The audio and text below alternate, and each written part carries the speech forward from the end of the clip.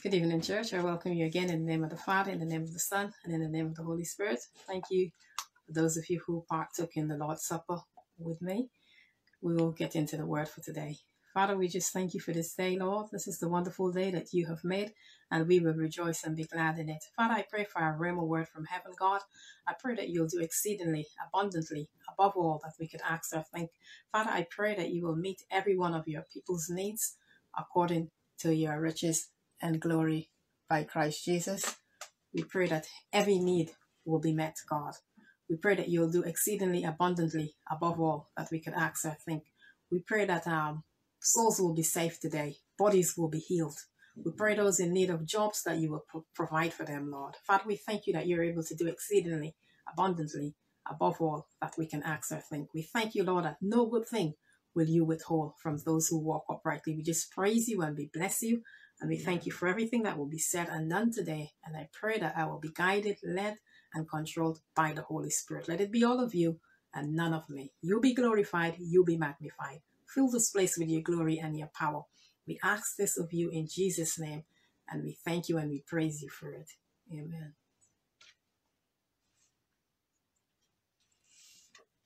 Last week I spoke on Speak the Word.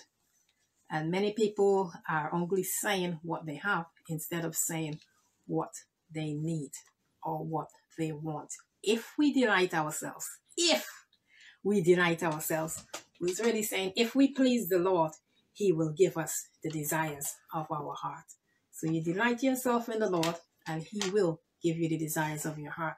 So you have to say what you want and not what you have. Because especially if what you have is something that you don't desire, you don't need to be saying that. For example, if you're not well, don't keep telling a million people, everybody you meet, oh, you're sick, you're going to die in 2 days, you're going to die in 3 days or whatever. If you desire a job, don't keep saying, oh, you're jobless. Or if you desire wealth and riches in your house, don't say, I'm broke, busted, and disgusted. You know, you say things, I'm out of debt, my needs are met. I have all sufficiency for all things.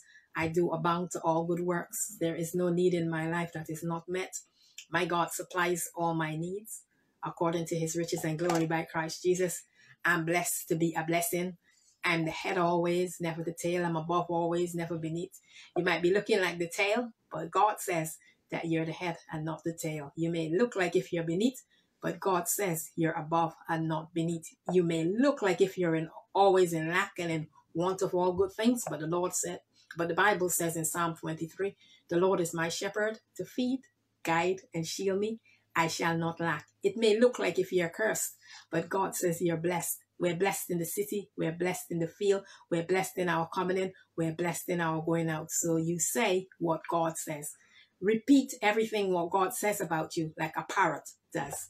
So that's what we have to do. God sets before us in Deuteronomy 30:19, life and death, blessing and cursing, and he tells us to choose life that we and our descendants may live. So whatever you choose, it affects future generations. It does not just affect you. So we have to choose our words wisely. We have the power to speak life and we have the power to speak death. Let us choose life. Out of the same mouth, it should not proceed blessing and cursing, because with the same mouth, we bless God. And then sometimes people tend to curse others who God created in the image of God. So we need to be careful, mindful of what we're saying. What we're saying about his body. He created people in his image. So instead of using your mouth to curse someone and bring destruction in their lives, because life and death is in the power of the tongue. We will look at Proverbs 18:21 soon. But let's go quickly to Deuteronomy chapter 30. And we'll read verses 19 to 20. Deuteronomy chapter 30, verses 19 to 20. Why do we read verses again and again? Because faith comes by hearing, and hearing by the word of God. It's just like how you practice your timetables as a kid, or you learn the alphabet and your parent taught you it over and over again till you became proficient in it. It's the same thing with the Bible. It's a saying, practice makes perfect. Deuteronomy chapter 30, verses 19 to 20. I call heaven and earth to witness this day against you, that I have set before you life and death, the blessings and the curses. Therefore choose life that you and your descendants may live. So that whatever choices we make, whatever decisions we make, it doesn't just affect us and our family members that are alive now, but it affects future generations. If I make a bad decision, and say if I went out and I smoked a whole heap of dope and I drank a lot of rum and all kinds of beverages, strong alcoholic beverages, and if I destroyed my liver, if I destroyed my lungs through smoking, or if I destroyed my health through overeating or eating all the salty food, and I had high blood pressure, and if I got a stroke or a heart attack, it would not just affect me. It would affect people who are here on this earth, and it affects future generations. Because if you're unhealthy and then you give birth to a set of unhealthy children, it's because you sowed. Some people have been born with disabilities and so on. So I'm not saying everybody who is sick that it's their fault or anything. So don't take the teaching out of context. But if I'm sowing really bad seeds, then chances are, if I'm just drinking alcohol, binging, smoking a lot of dope and other things, then may produce a baby that is very unhealthy. So we reap what we sow. And sometimes we're not even reaping what we sow. Sometimes we're reaping bad seeds from what other people have sown. So whatever we do not only affects us and has the power to affect future generations, but thank God that God has redeemed us from all generational curses. But we still need to be wise with what we're doing. Verse 20. And may love the Lord your God, obey his voice, and cling to him, for he is your life and the length of your days, that you may dwell in the land which the Lord swore to give to your fathers, to Abraham, Isaac, and Jacob. God knew he could trust Abraham, so he was able to tell him his secret. And he trusted Abraham because he knew that he would command his children and his children's children to walk in the ways of the Lord. Abraham simply believed God and he became a friend of God. He didn't do everything perfectly, but he believed God. Believe the Lord and you shall be established. Believe his prophets and so shall you prosper. Please go to Proverbs 18:21. Proverbs 18:21, and it's just before Psalms. And I love the book of Proverbs. In fact, I love the entire Bible. There's so much wisdom, there's so much knowledge, there's so much understanding. And we must trust in the Lord with all our heart and lean not unto our own understanding. In all our ways, we should acknowledge him and he will direct our paths. We need to fear God and keep his commandments, and his commandments are not grievous. Proverbs 18 verse 21. Death and life are in the power of the tongue. So this little tongue that we have, it can cause a lot of trouble or it can cause a lot of blessings. So let's choose to use our tongues to inflict blessings on others and not curses. And they who indulge in it shall eat the fruit of it for death or life. So the devil has done his hardest. He's worked really hard to pervert language. And people say things that they don't want to come to pass, and then they expect a different result. Someone may cook a nice pot of food or something, or they might have enjoyed a really good godly movie or something, and then they say, that's sick. But yet God says he hates perverse speech. So we need to be careful what we're saying. Say what you mean and mean what you say. Don't pervert the English language or whatever language you are speaking. Because when we do things like that, we confuse our heart. It's like somebody might say they're bursting to have a wee. You're not bursting to have a wee. You really need to have a wee quickly. I need to go to the toilet quickly. Just say what you mean. Because next thing, after saying that for years and years, then an appendix or something bursts, and then they wondered, how did this happen? You know, I'm a good Christian. I've been tithing. I've been having a good diet and so on. You want to know because you said the wrong things, and out of the abundance of the heart, the mouth speaks. So we need to watch our words and say what we would like to have. So we give God honor and we give God glory. Today we will be looking at Mark chapter 5, which tells us about the man who had the legions of demons and he hung out by the tombs. Yet the living should not be hanging out with the dead. Why was he hanging out by the tombs? Because he had an unclean spirit and he was not in his right mind. Even though God hasn't given believers the spirit of fear, but he's given us the spirit of power, love, and a sound mind. He hasn't given anybody the spirit of fear, but he's given us all the spirit of power. That's the same spirit of God, the spirit of the lovely one, the spirit of the perfect one. Power, love, and a sound mind. Last week when we were talking about speaking the word, we looked at Mark chapter 5, and we had the woman who had the issue of blood. She doesn't have it anymore because she's delivered, she's healed, she's been set free, and he who the Son sets free is free indeed, because she kept saying, if I may but touch the hem of his garment, I shall be whole. And she got what she said. She pressed through the crowds and she touched the hem of Jesus's garment, and she was made whole. And Jesus accredited that miracle to her faith. Thy faith had made thee whole. We spoke about the centurion who was found in Luke chapter 7. His servant was grievously ill at the point of death. And this was a man who had invested much into the kingdom of God. He had built the people a synagogue out of his own money. So this was not a poor man, and this was the centurion's servant, and the servant was rich. So how much richer was the centurion if his servant was so rich that he had the money, he had the ability to build a synagogue out of his own money, and I'm sure he had lots more left. And so the people, he was testifying, actually, the centurion was testifying about the goodness of his servant, what he had done. And he was saying to the Lord, he is worthy. You know, this guy, he really serves the Lord with gladness. He serves the Lord with his heart, with his finances, not just with his mouth. And he was at the point of death.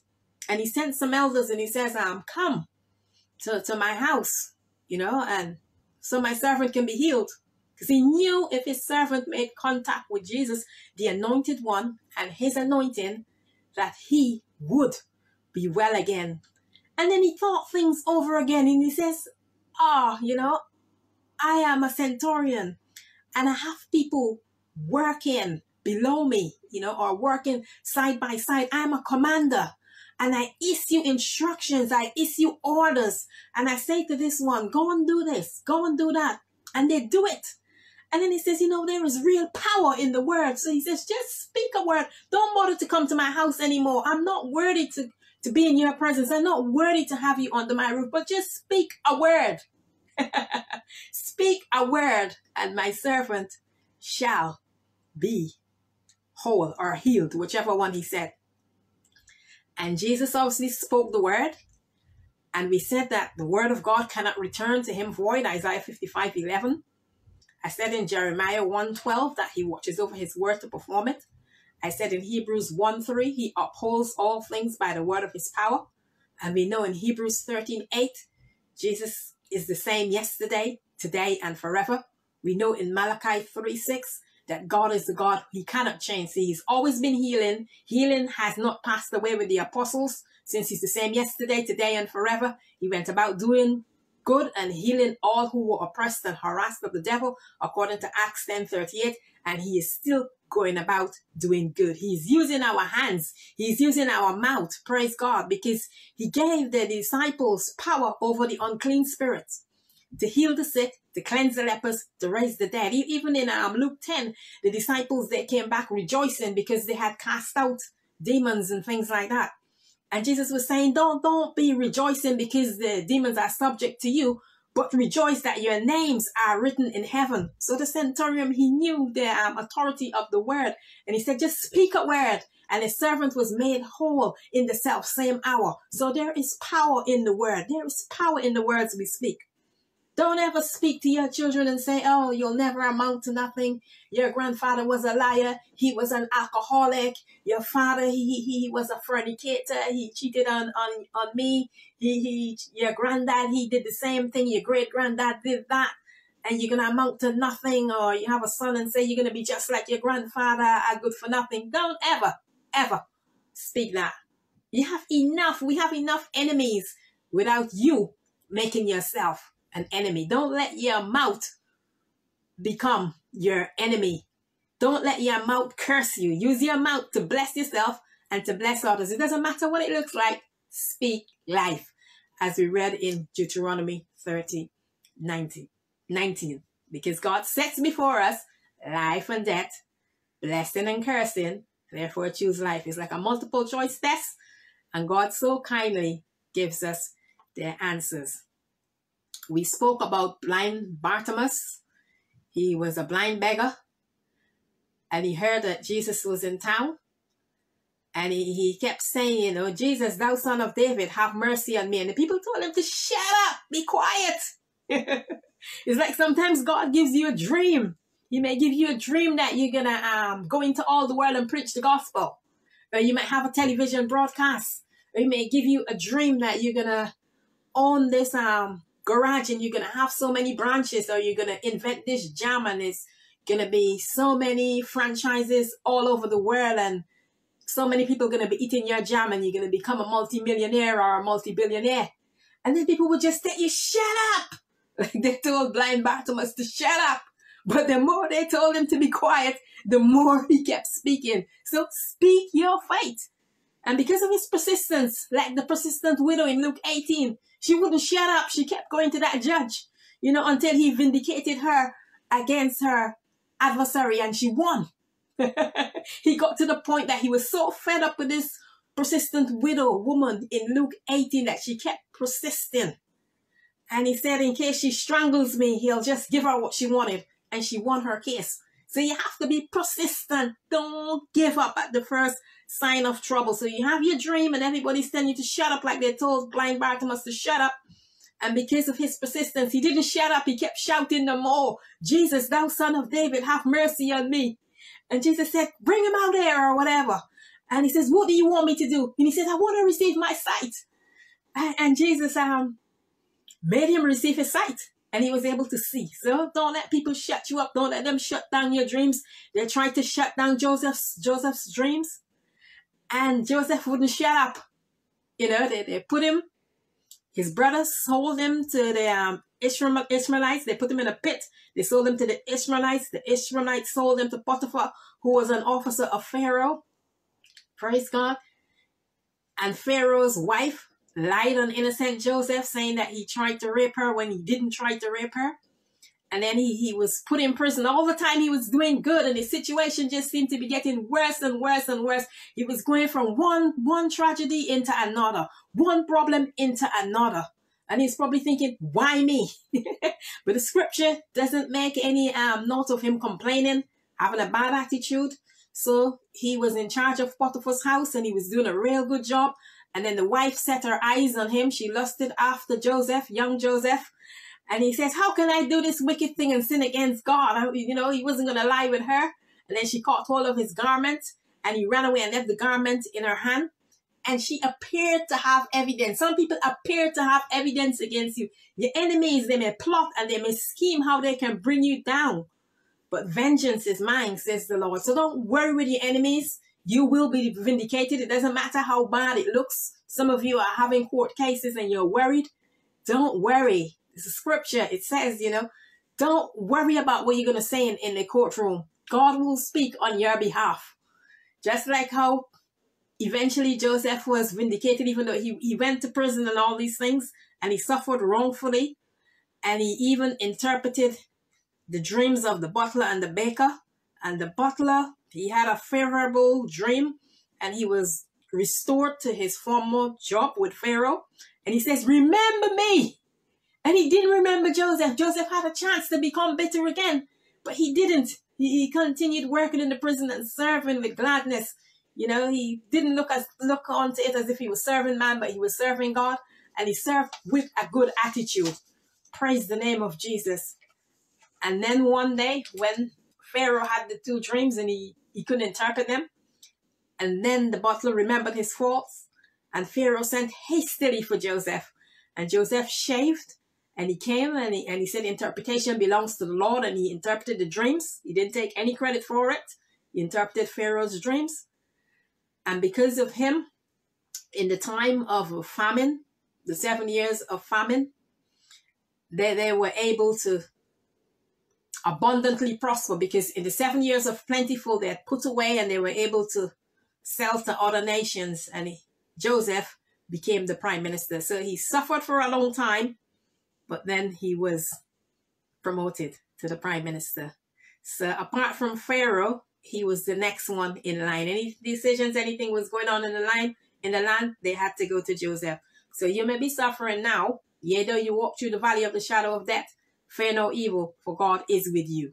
Continue persisting, continue obeying, continue trusting God, and God will bring you out. He is our vindicator. Vengeance is mine, says the Lord. So don't try to get revenge. If your enemy curse you, bless them. If they're hungry, feed them. If they're thirsty, give them something to drink. And in so doing, you're heaping coals of fire upon their head. You know, they're seeing the goodness of you. You know, they've lied on you. They cheated on you. They probably slept with your husband. Praise God. Or, hallelujah. If you're a man, your best friend probably slept with your wife and all that. You continue being good to them, and then they want to know why. And then one day their heart will melt, and they'll be able to give their hearts to the Lord because of the good example that you set. And a woman, by her lifestyle, she can win her husband over to the Lord by having a good, godly lifestyle. Because she might have been unequally yoked. She might have been, two unbelievers might have been married, and then she became saved. And then by her lifestyle, she can win her husband over to the Lord. So I said, let's go to Mark chapter 5 as we look at this man who had the legions of demons. And he was hanging out with the dead when the living should not be hanging out with the dead. Praise the name of Jesus.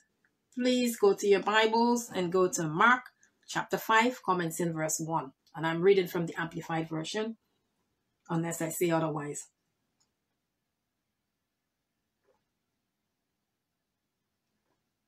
Lord, we bless you and we praise you. They came to the other side of the sea, to the regions of conquerors. And as soon as he got out of the boat, they met him out of the tomb, a man under the power of an unclean spirit. So they went over to the other side, and as soon as they went there, they saw this man who was under the power, under the control of an unclean spirit. There are many spirits in the world. That's why we need to have the spirit of discernment. As it says in 1 John 4, we need to be able to discern. You try the spirits to see if they're coming from God or if they're from the enemy. Even though someone may be telling you things about yourself and stuff, sometimes they're just having a familiar spirit. It's not always coming from God, and all signs and wonders are not coming from God. Some of them are, but the devil, even with Moses, as we read in the book of Exodus, Moses, I think he put out his rod or whatever it was, or he threw it down, and then they came out frogs, and the Egyptians with their enchantments, the magicians and so on, they were able to perform similar signs, but they weren't able to get rid of the frogs. Pharaoh would always have to come to Moses to entreat his God. So we give God honor and we give God glory. God is wonderful and he is powerful. So even though the devil tries to imitate the anointing of God, he can go so far. Even when Moses, I think he threw down the rod on the Egyptians, they did the same thing. And it was Moses' rod that swallowed up their rod. So greater is he that is in us than he that is in the world. So whatever situation you're finding yourself in, God is able to bring you out. Better days are to come. It's not the end. It's not over. So keep on. Keep on keeping on. Cast not away your confidence. It had great recompense of reward. For you have need of steadfast patience, that after you've done the will of God, you will receive the promises of God. Through faith and patience, Abraham was able to inherit the promises of God. So Jesus was met by this man who had the unclean spirit, and he was under the power of the unclean spirit. He was subjected to the evil spirit because he was a man, and if he was in his right mind, he would not be hanging out in the tombs. The living should not be hanging out with the dead. Even there was, Jesus had wanted his disciples to come and follow him. And then there was one saying he wanted to go and bury his father first. And Jesus said, let the dead bury the dead. It wasn't that he didn't have compassion, but the living should not be hanging out with the dead. Praise God. I'm not saying that if you've lost a loved one, that you're not to bury that person and stuff. But you can't just be mourning all the time. In the days of Moses, they would usually mourn for people, whether it was about 30 days, if it was someone of great significance and importance, and they had different periods of time. But after that time, they would have to go and do the work of the Lord, because even after Moses had died, God told Joshua, Moses, my servant, is dead. And he told him, he had to go on and do the works. So those of you who have lost loved ones, I'm not making lightly of you. But sometimes when you keep yourself busy, it helps. I'm not saying anything or anyone can replace your loved one. But God is a forgiving God, and time helps to heal. I'm not saying it will ever be the same. I'm not belittling anything I've lost loved ones to. But God can heal, and time is a healer. And once the person was born again, you're going to see them in heaven, so you don't have to worry. Pardon me. Weeping may endure for a night, but joy comes in the morning. And your loved ones would have wanted you to be happy. They don't want you to commit suicide. So keep on keeping on. Even if you don't want to do it for yourself, do it for the other people who love you and need you. So suicide, is out of the picture. Mark chapter 5 verse 3. This man continually lived among the tombs, and no one could subdue him anymore, even with a chain. So he was living among the tombs. Normally, someone in their right minds, they're not going to want to be living among the tombs. That's where you're going to see like the flies, the maggots, and all kinds of things. But it's not a comfortable place for the living to be there continually. He was not operating out of the mind of Christ. He didn't have the mind of Christ. He was depressed. He was out of his mind. He was a madman. He was not operating like a normal person. His behavior was weird. It was abnormal, and he was terrifying the community. Could you imagine if there was a school nearby? I could imagine how the children there were petrified. They were terrified. Some children were probably having nightmares, wetting their beds if every time to go to school that they had to pass this madman who was there. And it was not fun. I can imagine the house prices for that area would have fallen. It would have been an area where no one wanted to live if someone had money and stuff. Well, even people who didn't have money wouldn't have wanted to live there. It was probably known as an area like where some people say, oh, that's a haunted house there or whatever. But it's just demons manifesting themselves. Because like Creflo Dollar, he is not afraid of demons and all of that. He says just because a demon can make, well, I'll use an example. It may not be the exact example that he used. Even though the demons may be able to make a book move or whatever, he's basically saying we can pick up a book and make it move. So we don't have to fear, because God has not given us the spirit of fear, but of power and of love and of a sound mind. The same spirit that raised Jesus from the dead dwells on the inside of us. And greater is he that is in us than he that is in the world.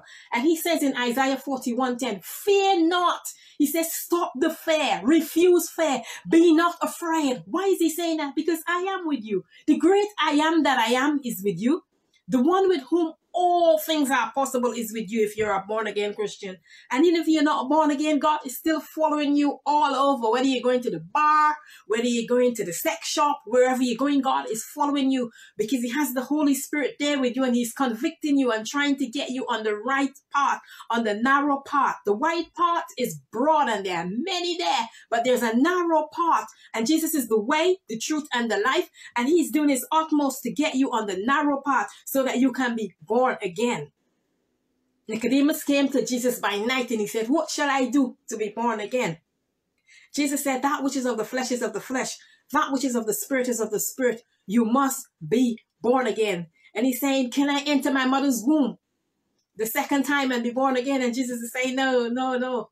He had to believe on the Lord Jesus Christ, confess Jesus Christ as Lord and Savior, and be born again. Whosoever shall call upon the name of the Lord shall be saved. And it's a wonderful name. It's a powerful name. It's a healing name. It's a redemptive name.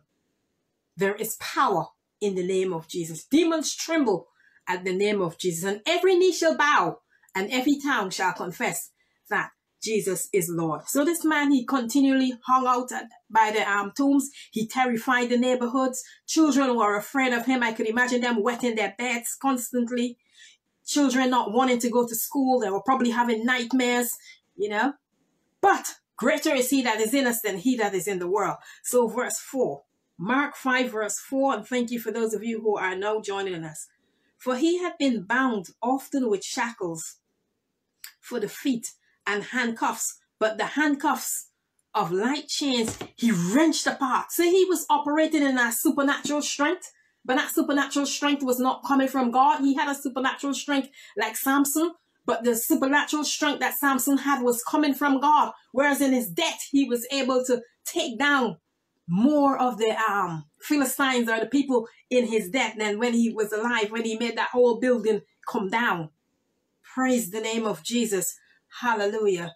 Let's have a look at what Samson did before we come back. Because some people, because they see signs and wonders, every time they're thinking it's Jesus, oh, it's God, you know. Remember, believers don't have to be looking for signs. Signs follow believers, not believers following signs. Every time they hear something, they have to be running and going. Not everything that's happening with signs and wonders is coming from God. The devil can do signs and wonders. And we will read about that in Luke 24 as well before we close. Let's go to Judges chapter 14 verse 6. Judges chapter 14 verse 6. But please hold your place in Mark chapter 5 because we're planning to come back there. Praise the name of Jesus. Hallelujah. Genesis, Exodus, Leviticus, Numbers, Deuteronomy, Joshua, Judges. So Judges 14. Chapter 14 verse 6. So if you don't know where it is, go to your table of contents. There's no harm in doing that. That's why it's there. Praise the name of Jesus. And here I am in Deuteronomy. No wonder I'm not seeing what I wanted to see. Judges. Praise God. Chapter 14 verse 6. God is so good. He is so worthy.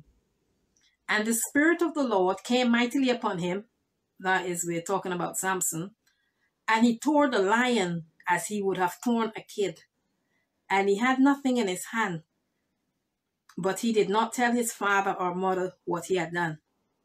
It's the same thing with David when he killed the lion and the bear with his bare hands. You know, when the lion and the bear tried to take a lamb from his father's flock.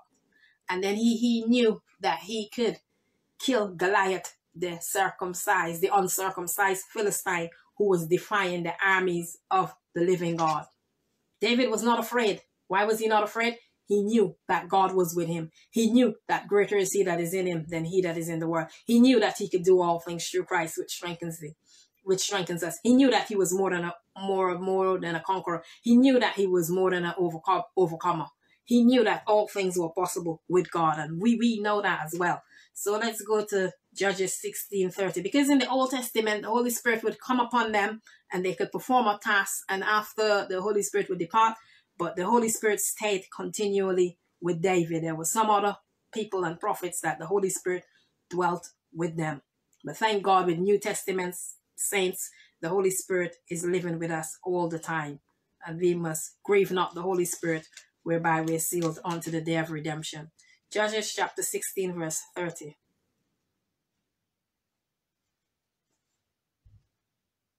And Samson cried, "Let me die with the Philistines." And he bowed himself mightily, and the house fell upon the princess and upon all the people that were in it. So the dead whom he slew in his death were more than they whom he slew in his life. Praise the name of Jesus. God is wonderful. God is powerful. And before we return to Mark chapter 5, please go to Luke. I'll tell you where it is.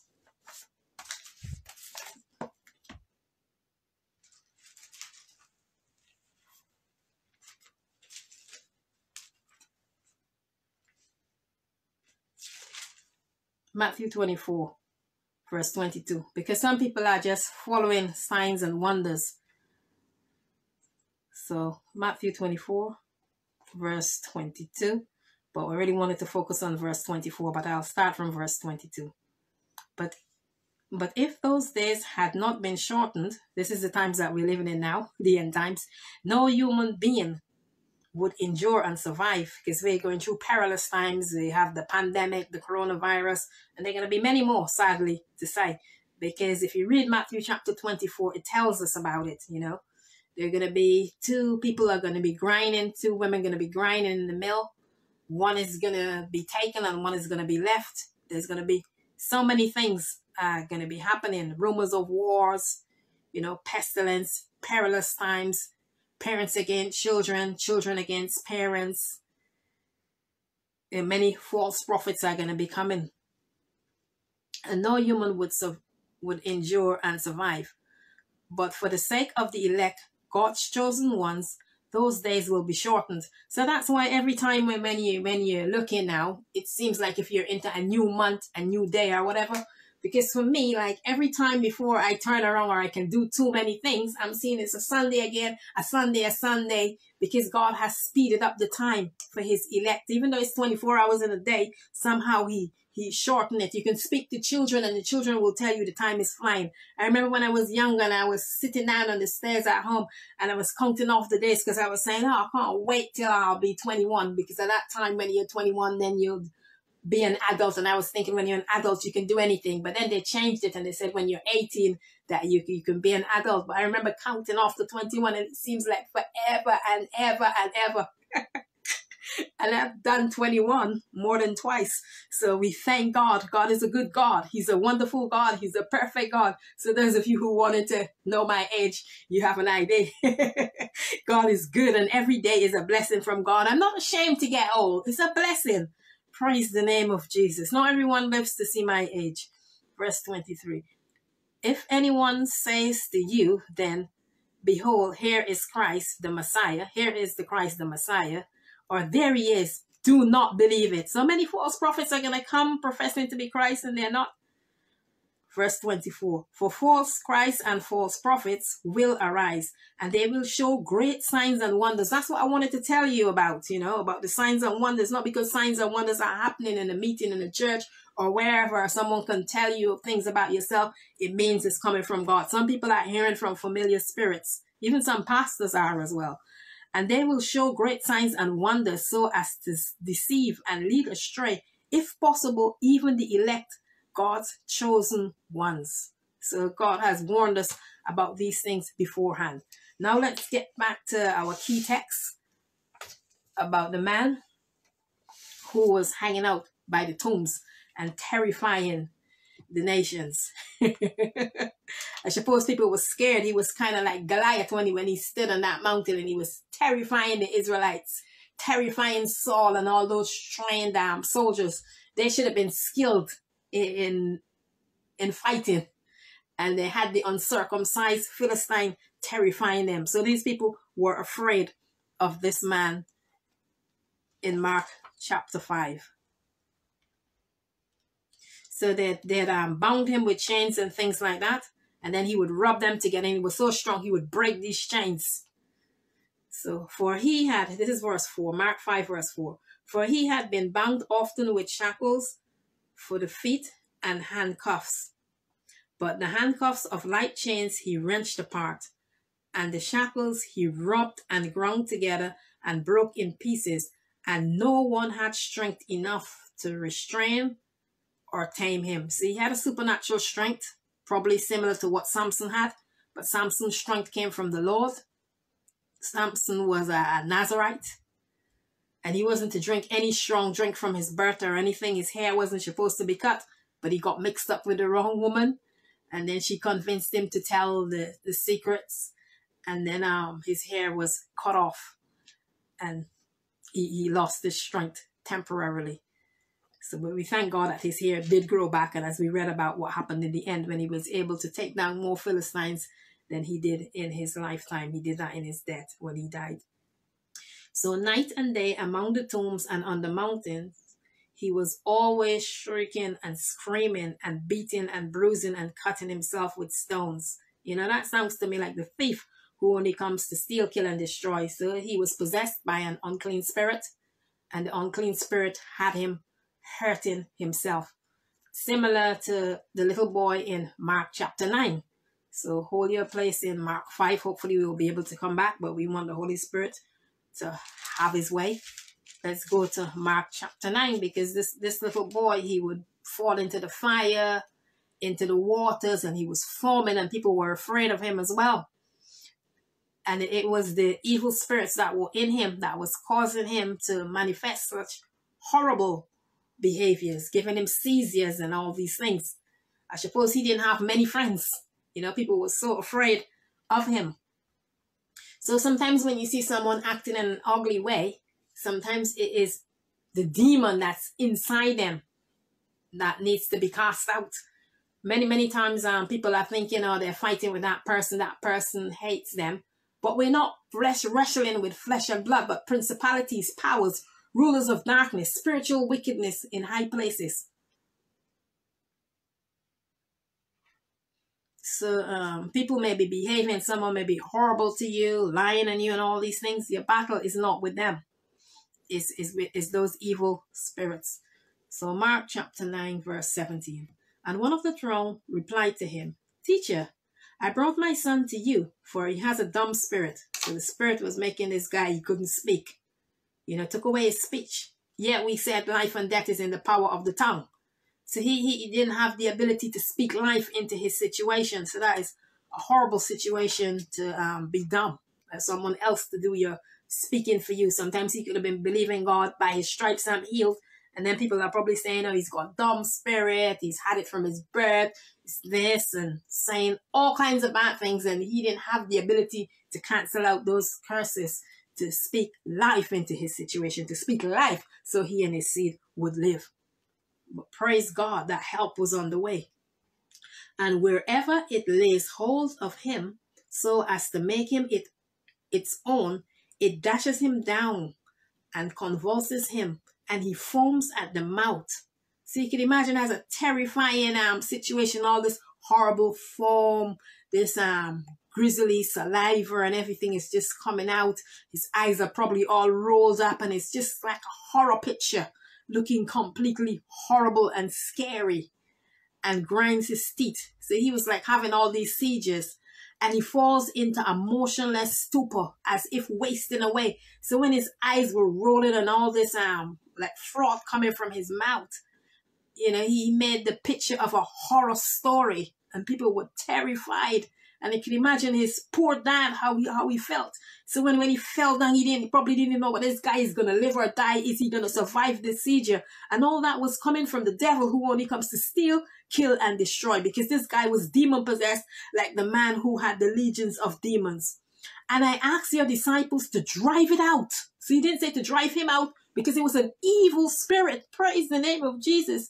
Human beings have power, more power than every evil spirit, because even the spirit, the evil spirits had the unclean spirit that possessed the man in Mark 5. He had to ask Jesus to be cast into pigs. So the pigs had more authority on this earth than that evil spirit, even though it was legions of demons were possessing the guy in Mark chapter 5 that had him hanging around the tombs and acting like a madman. And even when Jesus healed him and he was in his right mind, instead of the people thanking Jesus for healing him, they sent Jesus away. You know, because it's just like there's a time when people, and it's happening right now, they call good evil and evil good. And that's what it says in the Bible. Scripture tells us that. So this guy, he had his son and he didn't know whether he was going to live or die. Every time he had these seizures and he was wasting away and he was motionless. I could imagine him trying to take his pulse, see if he was okay. Wasn't sure if he was going to attack him, what was going to happen. And I asked your disciples to drive it out, but they were not able to do it. But they were able to do it because Jesus had given them power over the unclean spirits to cast them out. But because of fear, they weren't able to do it. You know, we can do all things through Christ, which strengthens us. So because fear overtook their faith when they were trying to cast that demon out of the little boy, then they failed. Because where fear is, faith is almost absent, or it's contaminated and it's not working properly. Because when people fear, they tend to panic. Some people can have panic attacks. They can be paralyzed in fear. But God has not given us the spirit of fear. I think is it 2 Timothy 1:7, but of power, love, and a sound mind. Or is it 1 Timothy 2:7? He's given us power, love, and a sound mind. The same spirit that raised Jesus from the dead dwells on the inside of us. So when we're feeling fear, it's going to happen because we are in a fallen world.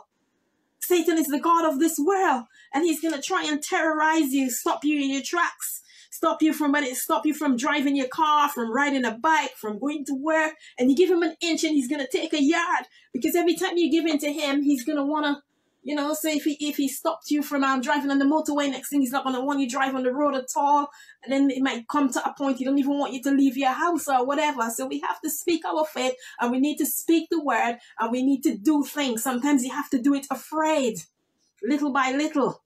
Because I remember when I was younger, I nearly drowned in the swimming pool. We had the class outing.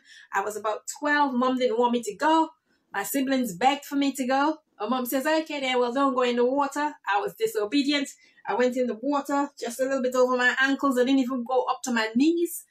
And then I was sitting on the beach, on the sand, enjoying the dance. Some children said, oh, this guy is Siaka Cox from my class. He says, oh, everybody's wet except Pamela. And then the children, about quite a few of them, they dragged me in.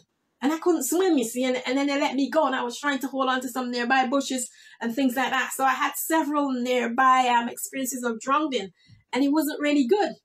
And then Kenneth Copeland, he was preaching about fear when the 9/11 horrible event occurred. And then eventually I was able to go, because I would swim when I had my swimming lessons and so on, and I was less afraid. And I would like to stand up. But it was time to move out into the deep. Like when Jesus told Peter to cast his net out into the deep for a haul of fish. And so I was able to swim in a swimming pool twice when my feet couldn't touch the bottom. But I haven't been doing much swimming lately, especially with this coronavirus and things like that. God knows when we're going to get back to normal. But we have faith in God. So God has not given us the spirit of fear, but of power, love, and a sound mind. So when we feel afraid, it doesn't mean that you're afraid.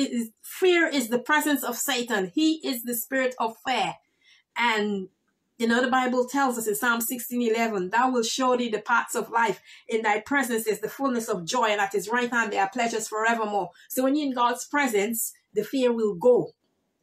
But because you feel in the presence of Satan, then you feel that spirit of fear, panic, you know, panic attacks, don't want to breathe, and all these things. But we have to speak the word of God. You can't just sit down. It's like the devil, he's coming with you with every weapon he has. And the word of God is powerful and is sharper than any two-edged sword. And we need to speak the word of God, because you can't just sit down with your mouth closed. Otherwise, the devil will take advantage of you. It's like if you're hungry and the food is there and you're not going to eat. But we have the word. Even if you don't know it out of your head, you can open a Bible and speak the word. So 2 Timothy 1:7, the Bible says, for God did not give us the spirit of timidity, of cowardice, of craving and cringing and fawning fear. He didn't give us the spirit of fear. We're not chicken. You know, we're not supposed to be fearful. We're supposed to be faithful. But he has given us the spirit of power and of love. The same spirit that raised God from the dead. He's given us his spirit. And a calm and well-balanced mind and discipline and self-control. So you have to cast down the imaginations. When the fear comes, speak the word of God. Keep speaking it and it's going to get less and less. I'm not saying you're never going to feel fear, because the devil, he always tries to steal, kill, and destroy. He will come after you, but you have to speak the word. So back to our text in Mark 9, but don't turn there yet, because it was the evil spirit that was causing the little boy to manifest all these things and to throw himself into the fire and into the water, because the devil was after his life, even though he was possessing this boy. But I'm saying, because the guy took his son to the disciples and he says the disciples couldn't cast him out, but I'm saying they could have cast him out, could have cast it out. But because of their fear, the fear overtook their faith, and they became paralyzed with fear, and they didn't do it. Because in Matthew chapter 10 verse 9, Jesus gave them, Matthew chapter 10 verse 1, he gave them the power of overcome the over the unclean spirits. Matthew chapter 10 verse 1. And Jesus summoned to him his 12 disciples and gave them power and authority over unclean spirits, to drive them out and to cure all kinds of disease and all kinds of weakness and infirmity. So they had the ability, but they panicked. They looked at what was happening and they became afraid. And the fear is the first point of failure, and it stopped their success in that case. But thank God, God is a present help in a time of trouble, and Jesus is on his throne, and he will never be overthrown. And he came to their rescue. Thank God for the man's persistence. He didn't give up. He didn't just curse God like how Job's wife wanted him to curse God and die when he was going through so many trials and tribulations, but Job did not. He persevered. He worshipped God in the time of his affliction. He shaved and he worshipped. So sometimes when you're going through afflictions, you can praise and worship. That God inhabits the praises of his people. That's why the devil wants all the churches to be shut down. There should be no singing, no this or that. It's just an attack from the enemy who only comes to steal, kill, and destroy. But Jesus came that we might have life and have it more abundantly. So even in the time when you're feeling afraid or whatever, you can make a joyful noise unto the Lord. Serve the Lord with gladness. Because since God inhabits the praises of his people, then Satan, he inhabits the fear of God's people. So you can start singing a song, worshiping God in the beauty of holiness, in spirit and in truth, and Satan will flee from your presence, because he didn't want people to serve the Lord. Even in Exodus, when Moses was saying, let the Israelites go for a 3-day journey so they could worship God and offer sacrifices to God. And Pharaoh didn't want that. He was representing Satan. So Satan is after your praise. If he's after your praise, he can get your joy. He can get your strength, because the joy of the Lord is our strength. Even in 2 Chronicles chapter 20, Jehoshaphat, when the enemies came against them, he called a fast. The entire land of Judah, all the young ones, the old ones, and everybody, they were fasting and they prayed to the Lord. And the word of the Lord came to them. The battle is not yours, it's mine. And the praise and worship people, they sang. They went to battle with the praise and worship people singing. I don't even know if they had any instruments, battle instruments, but they went forth praising the Lord. And then God confused the enemy. So pray and praise your way out. You're feeling afraid, you can start singing songs. You're feeling depressed, sing praise and worship songs to God. Put on something good. Praise God, and your joy will come and you'll feel better. You can praise your way even in the middle of tears, in the middle of pain, in the middle of sorrow, and God will come through and he will fight your battle, because he inhabits the praises of his people. So as you're afraid and you feel in the presence of God, as you begin to praise, you'll feel the presence of God, and Satan will have to flee. So we give God honor and we give God glory. He can't stand that praise. That's why he was kicked out of heaven, because he wanted God's praise. When he says he will exalt his throne above the stars of God and he will do all these things. And then he fell from heaven like lightning. So back to this story in Mark chapter 9. I don't even know if we're going to get back into Mark chapter 5, where the Holy Spirit is taking us wherever he wants us to go. because this child, he was going through so much. Let's go back to Mark 9, verse 18. And whenever it lays hold of him, that's the devil, so as to make it its own, it dashes him down. So the devil possessed him, he wants him to do his own dirty work, and then he dashes him down. He's hurting him and convulses him, and he foams at the mouth and grinds at his teeth, and he falls into a motionless stupor as if wasting away. And I asked your disciples to drive it out, and they were not able to do it. And we proved it in Matthew chapter 10, verse 1, that they had the ability and they were paralyzed with fear. Verse 19, and he said to them, "Oh, unbelieving generation without any faith." So Jesus was not pleased with his disciples' inability to cast out the demon, even though they had the ability and they didn't do it. They let fear rule in their hearts on that occasion. It was like when Peter was walking on water, he was doing great. And then he took his eyes off of Jesus onto the circumstances. He felt the wind, the rough waves, and then he began to sink. So keep your eyes on Jesus and you're going to pass the test. You will pass every test. We are more than conquerors. We can do all things through Christ, which strengthens us. He always gives us the surpassing victory. And since God be for us, I'm not going to say if God be for us, because if you're a born-again Christian, God is for you. Since God be for us, who can be against us? Tribulations, peril, persecution. Nothing shall separate us from the love of God. He who spared not his only son for us, and he will come true for us, and he is a present help in a time of trouble. And I always said before, I've said it several times, you don't have to wait until you get into trouble to seek God. Hallelujah. He will help you. If you listen to him, he will prevent you from even getting into the trouble.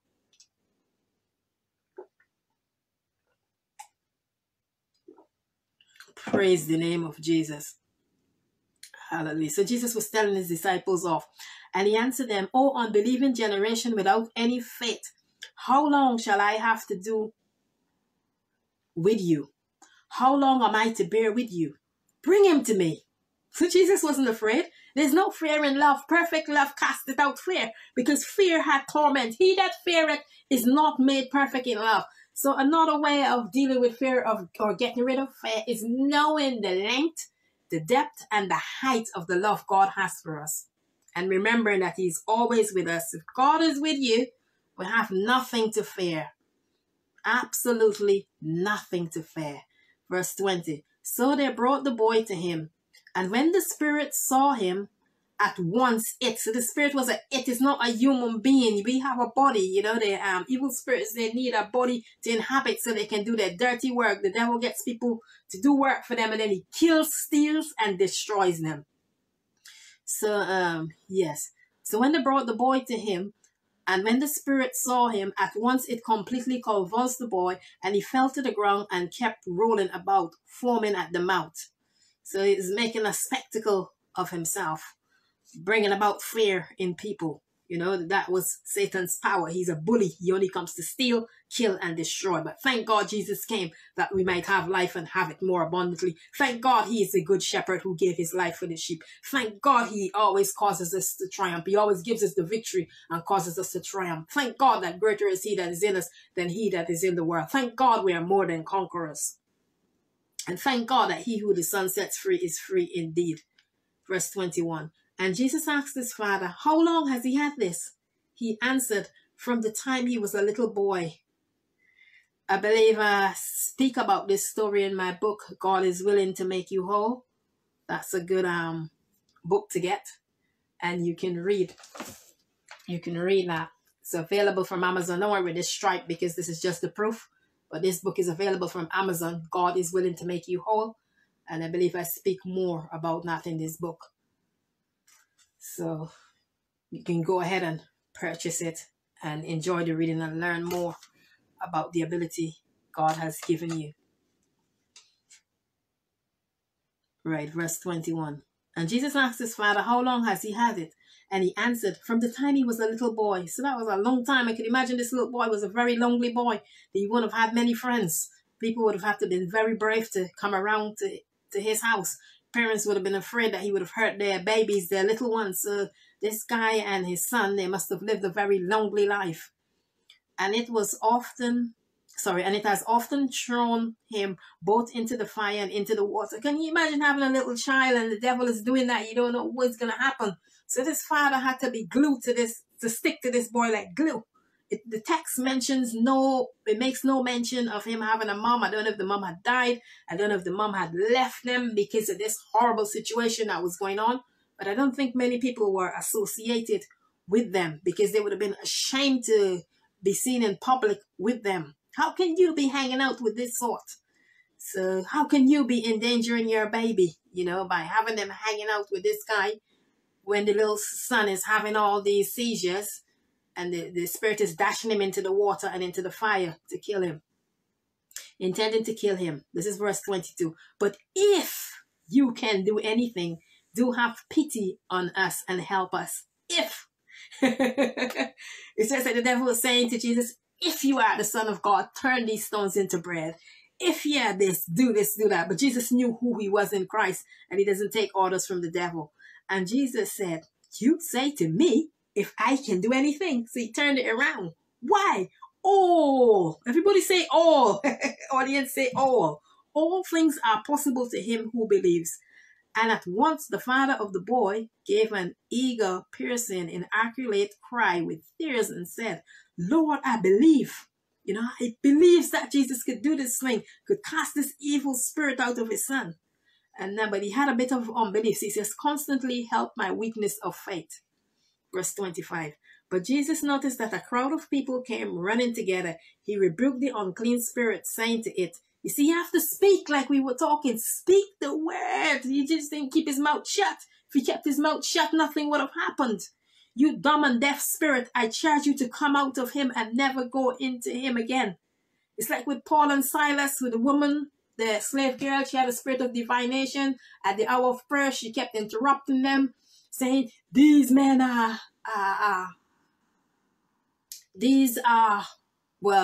sons of the Most High God and things like that. And Paul, he got fed up and he just cast that spirit out of her and she was no longer able to do her fortune telling. So you have to speak the word. And after giving a coarse, clamoring, fear-stricken shriek of anguish and convulsing him terribly, see, had this guy rolling around. I think his eyes were rolling to the back of his head. You're probably just seeing the white of his eyes. It was just like worst horrible horror picture that you have seen. Terrifying image. It came out. So Jesus didn't flee from fear out of his presence. He continued to do what he was doing. And the boy lay pale and motionless like a corpse, so that many of them said he is dead. So that's what the devil is after. He's after your life. He only comes to steal, kill, and destroy. You might think he's just giving you a call, but if he had his way and he could kill you with that common call, that's what he would do. So you need to speak the word. Every time something small happens to you, whether you're getting a common call, a sneeze, or whatever, you need to tell it to be thou removed and be thou cast into the sea and say you're healed by the stripes of Jesus. Because little things can grow into big things. It can grow into pneumonia and different things. You need to cast down imaginations and every high thing that exalts itself against the knowledge of God. Because it's exalting itself against the knowledge of God that says by his stripes we are healed. But Jesus took a strong grip of his hand and began lifting him up, and he stood. And when he had gone indoors, his disciples asked him privately, why could not we drive it out? You see, they didn't give it a him, it's a it. Evil spirit, praise God. And he replied to them, this kind cannot be driven out by anything but prayer and fasting. He's not saying the unclean spirit can't be cast out only by prayer and fasting. He's saying this kind of unbelief. You need to get rid of the unbelief so that the faith can work properly. It's just like if you've got water and it's pure and everything, great, and you can drink it. But if someone puts a drop of poison in that water, it contaminates it.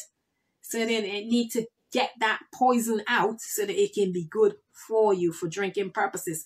It's the same thing with your faith. You got to strip it of unbelief so it can work properly. It's like if you got a car and it's running with petrol, if you put some diesel and mix it up with the petrol, it will not work properly. Maybe it won't work and you'll be having to get the air out a lot sooner than you thought. Or whichever rescue service that you're using. So we're gonna close. We're not gonna go back to Mark chapter 5 today because time is running out. Verse 30. They went on from there and passed along through Galilee, and he did not wish to have anyone know about it. Verse 31 as we conclude. For he was engaged for the time being in teaching his disciples. He said to them, the Son of Man is being delivered into the hands of men, and they will put him to death.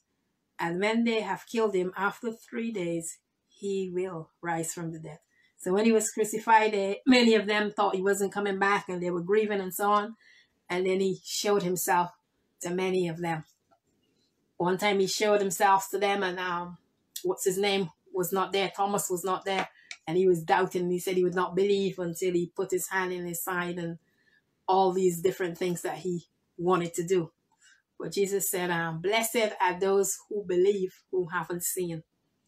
So we're going to end there for tonight. Thank you so much for watching. Continue to study the word. Continue to praise the Lord. I know we don't have a praise and worship service on this broadcast, but you do your own praise and worship at home. Serve the Lord with gladness, or whichever church you're going to or whatever. And thank you so much for watching. Have a great day. Be blessed. Remember, you're blessed in the city, you're blessed in the field, you're blessed in your coming in, and you're blessed in your going out. And you don't have to fear, because God has not given us the spirit of fear, but of power, love, and a sound mind. And he is with you. And since God be for us, who can be against us? He's given us all things that pertain unto life.